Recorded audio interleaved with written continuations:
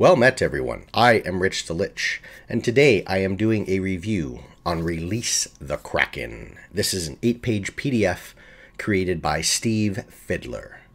Should you decide to purchase this, you can find this download on DM's Guild for $3.95. Steve reached out to me via email and he sent this to me, so this is a review copy. I did not pay for this. He sent me the download link for this. But what I am reviewing today is exactly what you will get should you decide that this is some content that you'd like to delve into, or dive into, I should say. You like that? So what you will get are 3 download links. You'll get version 1.1, version 1.2, which is the one I'm going to be covering today. They're essentially the same, but I did a little bit of comparison. It looked like Steve went through sort of the editing process and just made some changes and moved some things around from 1.1 to 1.2. So if you decide to get this, all you really need to do is look through version 1.2.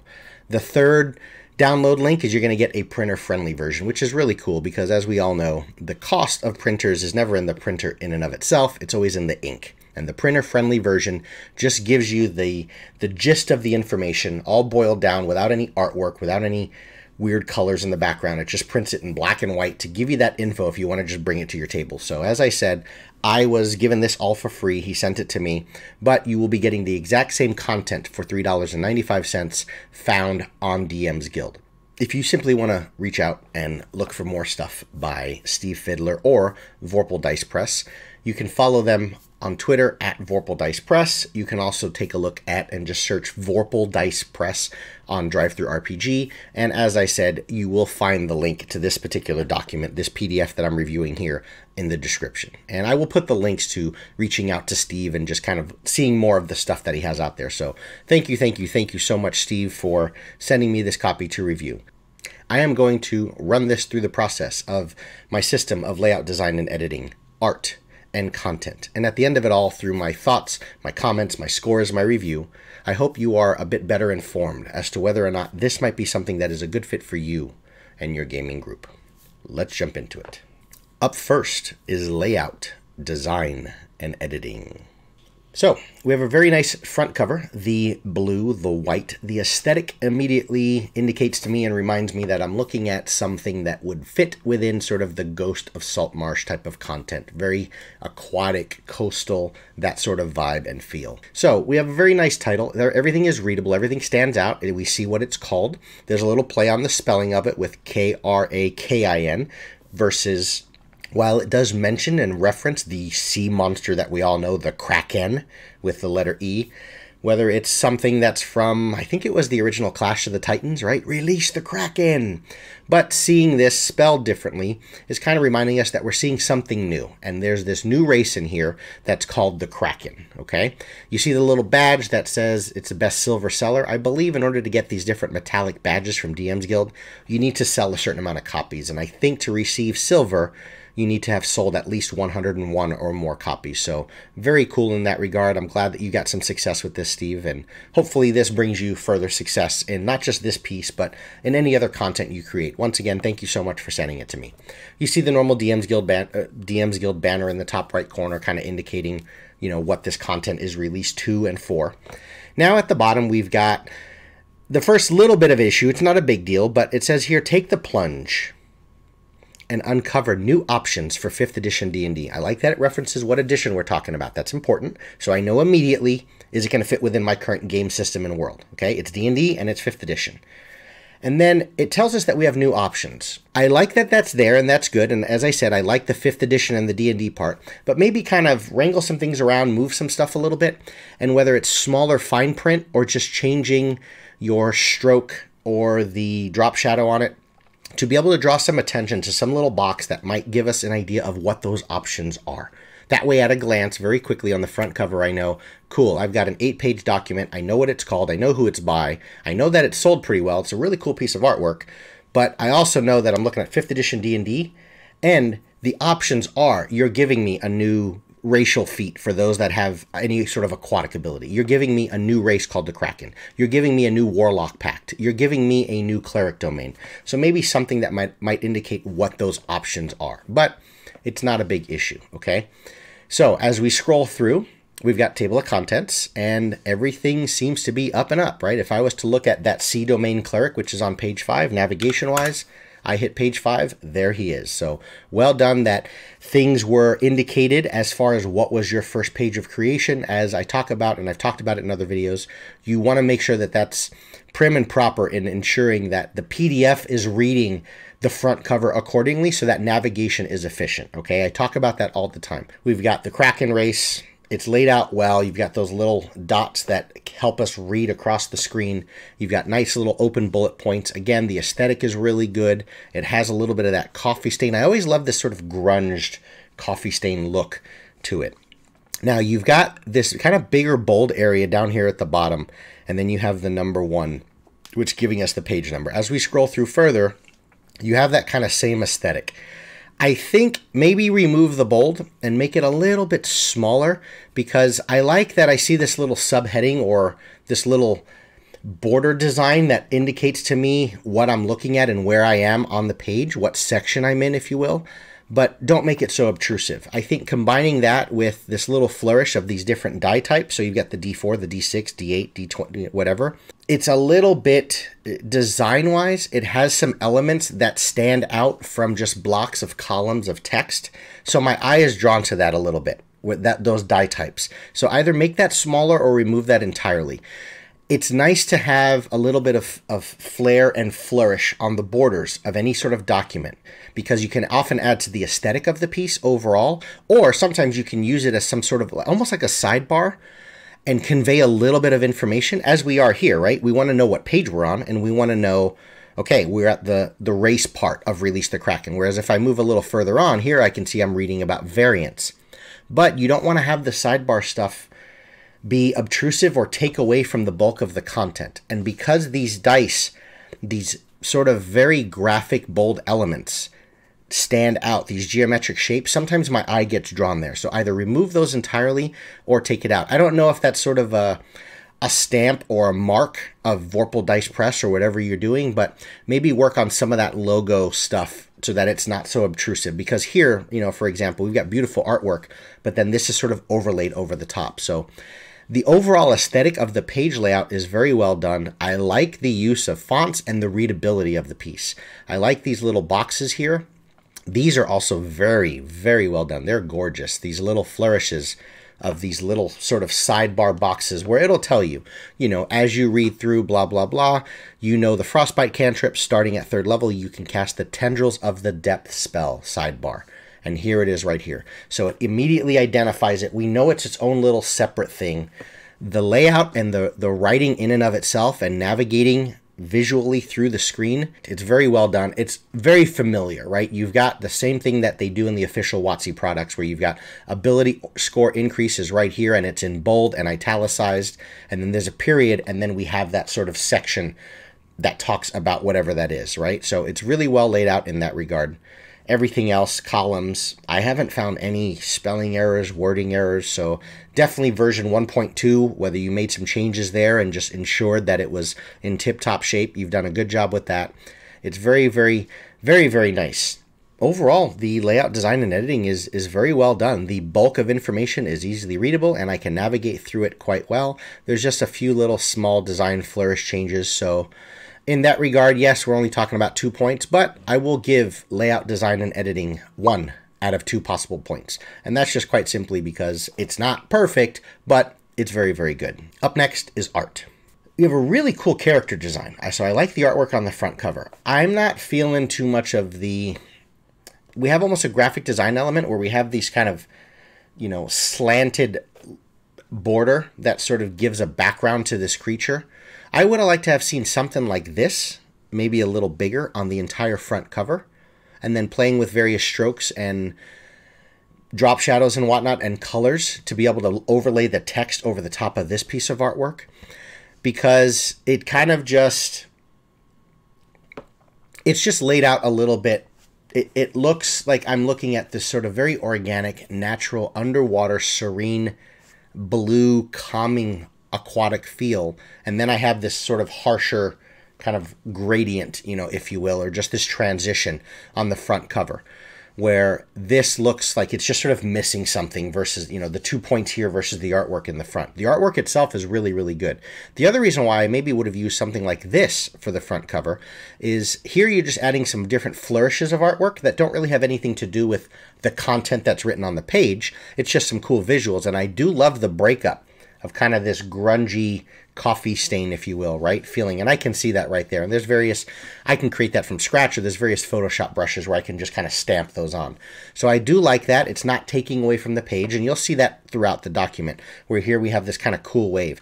I like a little more of this abstract, kind of just environmental art for the front cover, and the reason why is it would have enabled or freed up use of this guy right here, who is what I'm seeing as the visual point of what the Krakin is, what this new race is.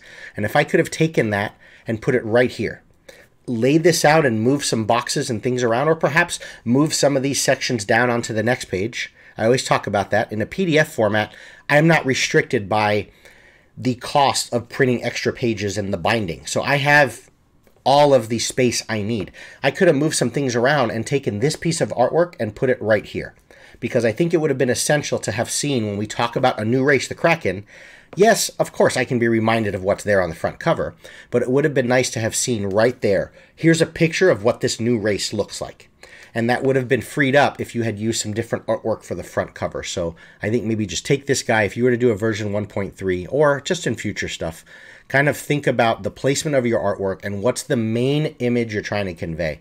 And maybe here's another perspective on art that you can kind of think through. And this is for Steve, but it's helping talk through what my perception is, or my review on the art in and of itself. The art is well done, but think about on any given page, whenever the audience is going to look at a piece of art, what are you trying to say on that page?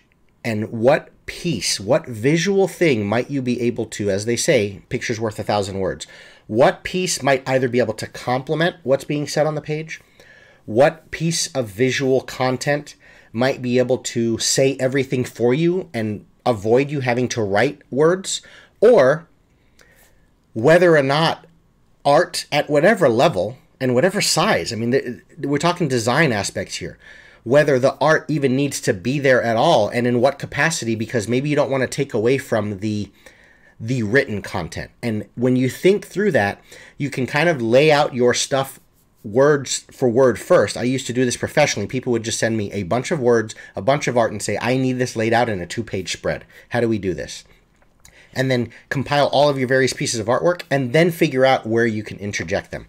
All the other art is very, very well laid out, because they're not things that are specific to what's on the page. Here we're looking at racial traits and all this other stuff, and we have a wave. There's nothing here that's specifically talking about the wave. There's nothing here that's specifically talking about this artwork. But the art here just kind of complements, where here, as I said, we've got a new race. I want to see a picture of that new race. So maybe move that artwork to that section. Otherwise, as we go through, we've got some pretty cool pieces of art. It's talking about a new Cleric Domain. There isn't anything that kind of indicates what that domain is artistically, but that's something that's subjective and hard to quantify in visuals anyway, right? Because everyone's version of their C domain cleric might look different. There isn't one definitive, as there is with the Krakin. You're saying, here's kind of what the Krakens look like with this piece on the cover.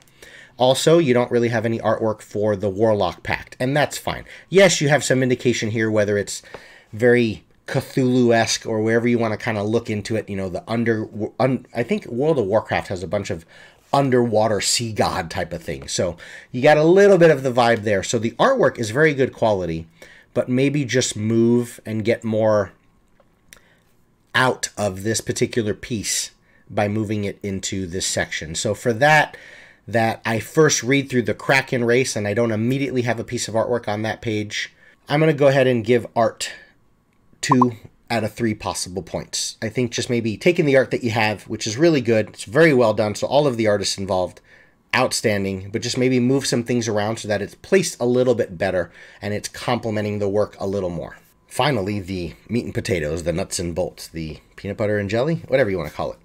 Let's take a look at the content.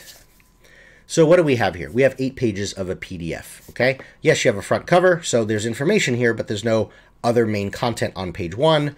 You're also not going to have any other major content. This is sort of how to reach out, as I said, and follow Steve Fiddler and Vorpal Dice Press. So you've got kind of these 6 pages within. What we have is an entirely new race, okay? And there's going to talk about, of course, the racial features. So what are the things that change on your character sheet should you choose to play this race? We've got a new racial feat called Waterborne. We've got some variants, specific maybe to Forgotten Realms, but I think you can twist and turn that a little bit. There is also some new deep ocean subclasses. You have a new sea domain for clerics, and then you have a new denizen of the depths warlock, okay? So, the Krakin. I'm going to read this to you. I read through this off camera. It sells me on the Krakin race. Steve, if this is entirely you here, and I think it is, but if this is just your mind doing what I do and just kind of spitting out the creative process, this is a beautiful piece of writing. It's as Stephen King, I'm not exaggerating here. It's outstanding. Krakin. As our ship rounded the peninsula and entered the bay, I remember noticing the tiny huts made of coral and stone dotting the coast and thinking nothing of it. On reflection, the lack of fishing boats should have been a dead giveaway. We attempted to set anchor, but the anchor was thrown back aboard the ship by a slick, leathery tentacle. Suddenly, the water churned and the ship was locked in place. Dozens of vaguely fish-like creatures rose up from the water and boarded our ship, sending my crew into the depths and forcing them to flee to the shore. At first, I surrendered to my outrage and vowed revenge on these malignant creatures. As I laid in wait and observed them, looking for an opportunity to strike, I was given a glimpse into their life. They were a tribe of people, not creatures. Mothers, fathers, children, and friends. We had encroached upon their land, and they sought only to protect their livelihood. As I reflect on that fateful day, I remember that not one drop of blood was shed by our crew. Boards were broken, and masts were felled, but that was simply wood, nails, and rope. Written by Not Alis, the first mate. That intrigues me when I think of a new race, and I think of, here's a new option. In my game, I am going to come to the table and I'm going to play something. Your character is how you manifest all of the things you want to do into that world. It's how you portray your influence on the world. What are you playing? What's your race? What's your class? What do you want to do? What's your personality? The race is arguably the most important single thing you need to make a decision on.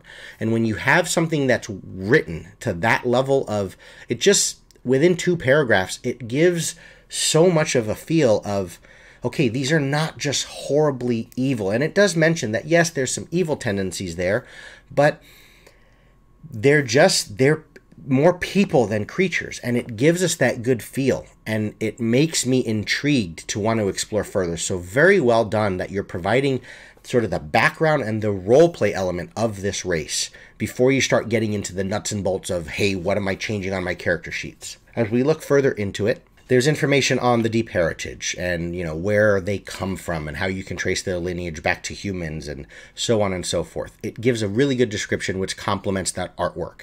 But again, it would have been cool if this guy was right here with it so I can kind of read and look along simultaneously. Kraken have pale white blue skin and hair that resembles sea plants such as kelp and ranges from blue to greenish yellow. Their faces often have small tentacles that drip from their jawline like slime, so on and so forth. So it gives us a really good written description visually so that I like things like that in addition to the artwork. I can look at the artwork and say, this is what my guy looks like, but by reading it, I can kind of start to create that image of what my character is myself.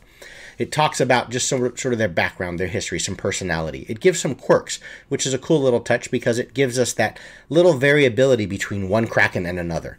You can simply roll the d6, maybe you just pick. You carry a flask or container of water from your homeland with you everywhere you go, which you protect dearly. Whereas another Kraken might say that you assume that everyone treats you as an evil creature, even if your intentions clearly aren't. These are little bits that off of one simple d6 rolled chart might provide some fuel for creativity, for background, for a way that you go about playing your character.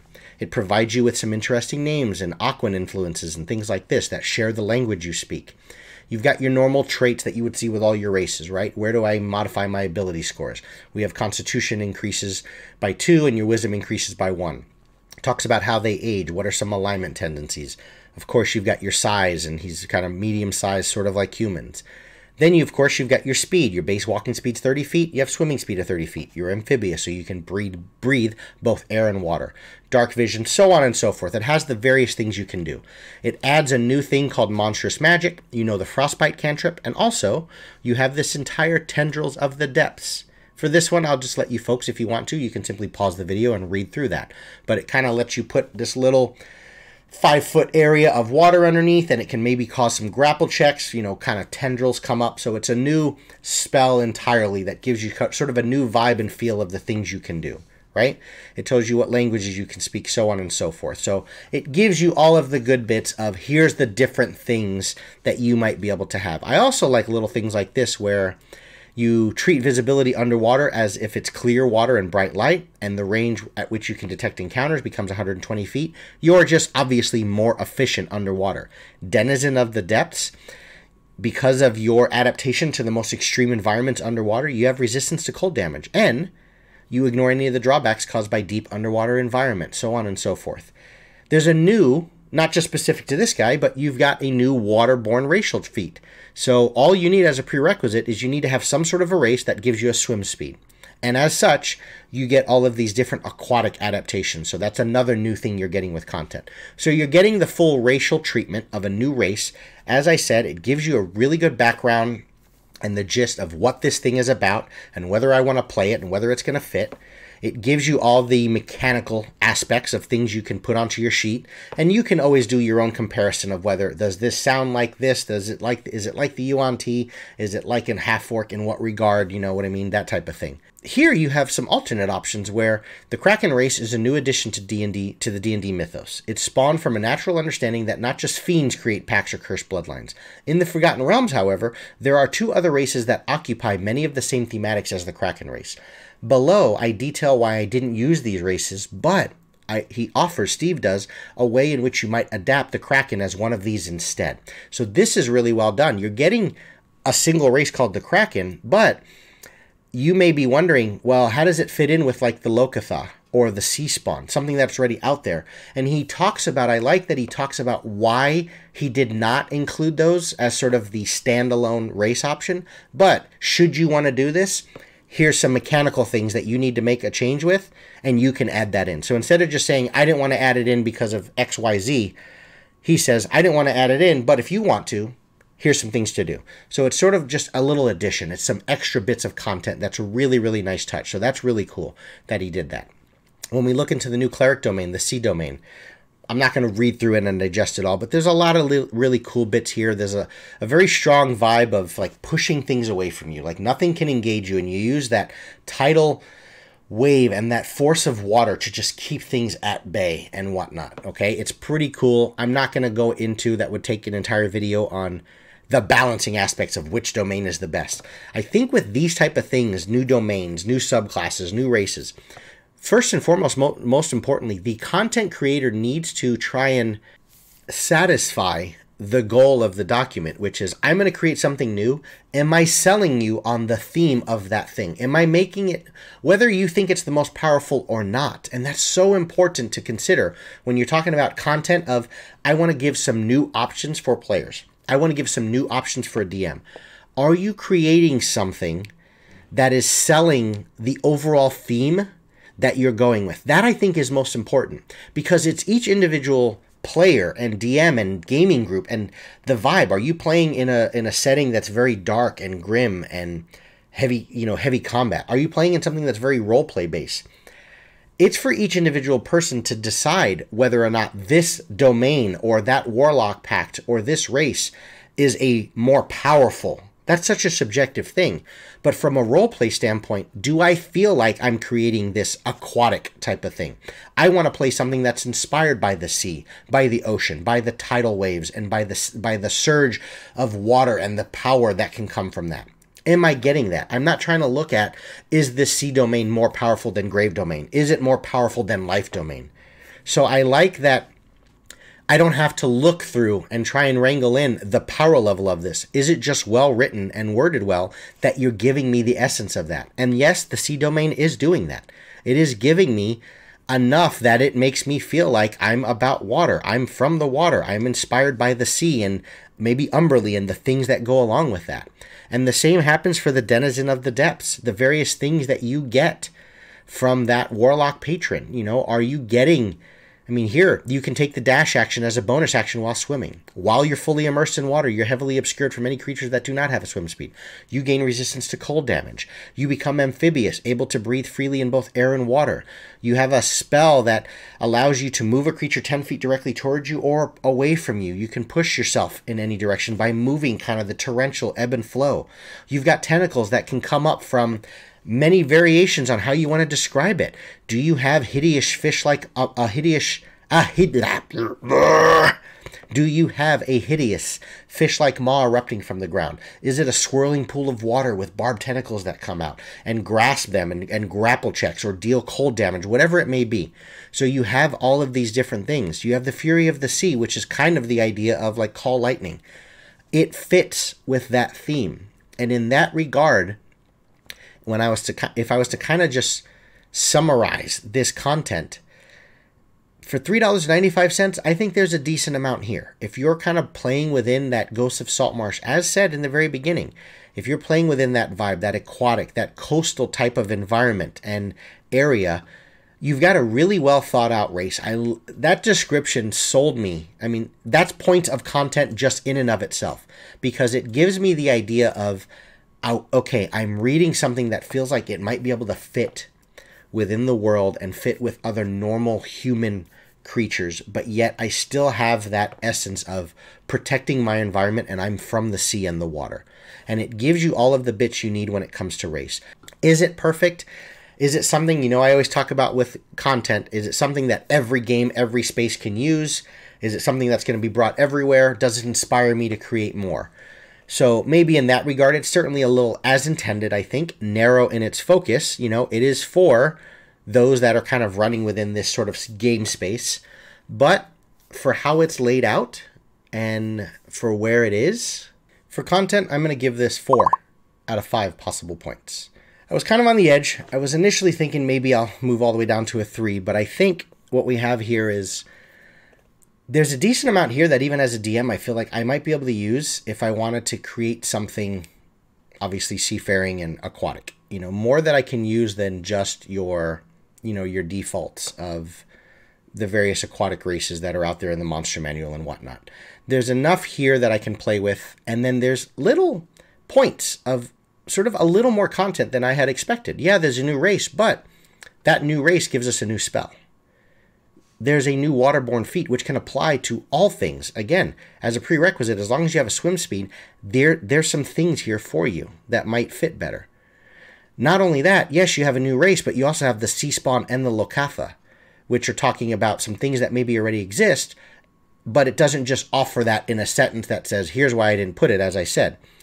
It says, this is why I didn't put it in, but if you want to, here's the actual things to change. So that's another really, really nice touch. It gives us a new entire sea domain. It gives us a new Warlock Pact, and so on and so forth.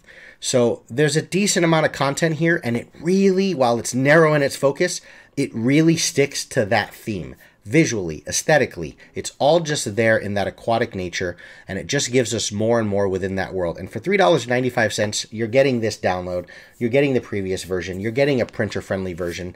You know, there's a good 6-7 pages of just some meat here that I think you can chew on if you're within that world and that setting. So there it is. This is my final score. That's it, folks. Take care.